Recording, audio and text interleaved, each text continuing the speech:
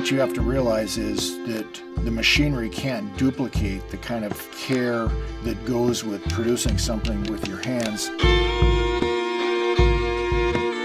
Even the fastest machines we have run at no faster than about 20,000 rounds in a 10-hour day. The military has a plant that can produce 3 million rounds of 5.56 in one day. That's not us. We'll never be able to produce that kind of quantity, partly because we use machinery that operates slow, as a matter of fact. In a word, it operates slowly.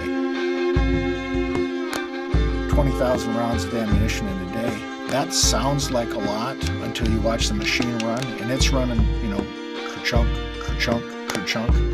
The machinery runs slow. It's basically an automated hand loading process as opposed to a factory producing 1 million rounds a day. A lot of people think that it's simply a matter of assembling product and they think it's a science, and that if you do this, you end up with that. That's not the way we do it. What we do is produce a small quantity of ammunition that's essentially handcrafted.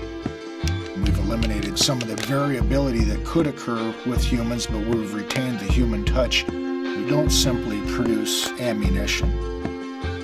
At our plant, there is a high level of craftsmanship. Craftsmanship is people doing something with a high degree of attention, going the extra step, having a craft, a skill that took years to develop, and they developed that skill under the careful tutelage of someone who had themselves spent a decade or better, maybe their entire lives, learning about how to do this correctly.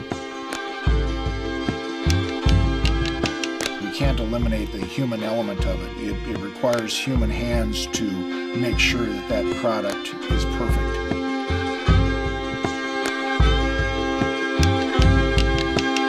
Black Hills Ammunition. It started with our hands.